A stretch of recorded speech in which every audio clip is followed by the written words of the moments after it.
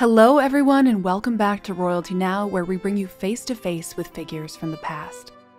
Today's subject is King Edward IV, the man who was a victor in one of the most complex political situations ever recorded, the Wars of the Roses.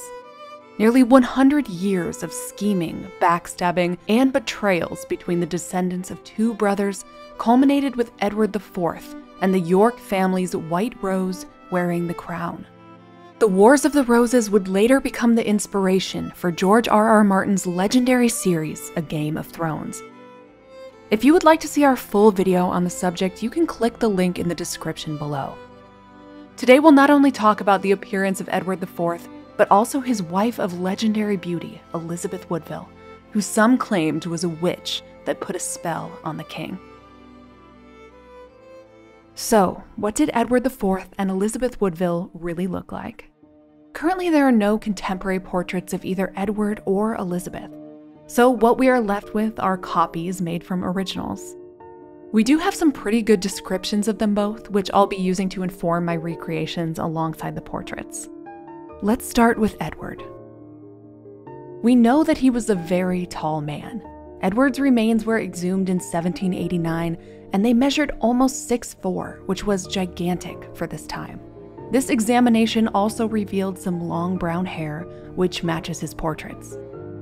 Edward was considered extremely handsome in his youth, although it was remarked upon that his looks faded quickly because of his hard partying lifestyle. Sir Thomas More says that Edward was of body mighty, but in his latter days with over-liberal diet, somewhat corpulent and burly, but nevertheless not uncomely. Regardless of his looks, Edward was always considered likable and charismatic. As we know from the history, this really worked to his political advantage because King Henry VI was seen as so weak. These were the kings that actually fought and won their crowns in battle, so Edward's height and strength were huge advantages.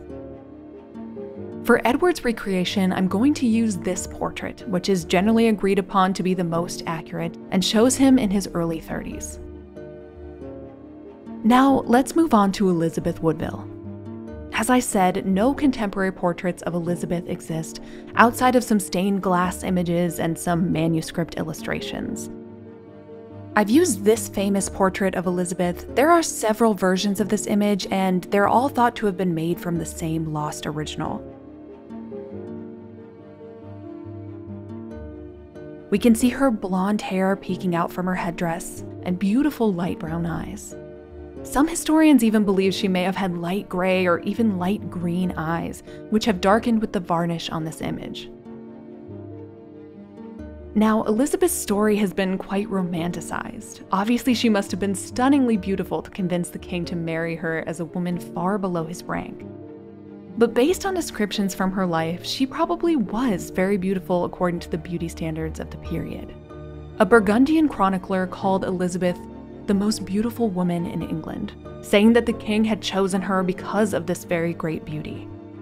There's also a quote that she had heavy-lidded eyes like those of a dragon, which is an amazing description but may not have been written at the time she was alive. What's really cool about this main portrait of Elizabeth is that it shows a collision of fashion trends from all over Europe. She's wearing a style of gown similar to those of the Burgundian court, which was her sister-in-law's residence and one of the most famously influential courts of the time in terms of politics as well as fashion. The style of her gown is referred to as a transitional dress, meaning it bridges the gap between the V-neck Burgundian gowns and the square-necked gowns we see later on the Tudors. Elizabeth is also wearing a variation of the hennin headdress. Hennins were this pretty crazy style of headdress popular during this time. They would use wire to shape a giant veil over the head, and they could take many shapes. We also see a trend all the way from Florence, Italy, which was now booming during the Italian Renaissance. Elizabeth's hairline in this portrait has been plucked or shaved back. So, let's take a look at the faces of King Edward IV and Elizabeth Woodville now.